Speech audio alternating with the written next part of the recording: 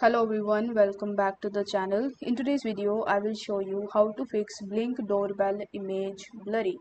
So if you are facing the blur image in your Blink Doorbell, then you just have to follow these steps in order to troubleshoot this problem. First, you need to try to clean the camera's front face with soft and dry cloth. Please try to restart the sync module and the camera. You can even try adjusting the sensitivity and check if the network connection is good.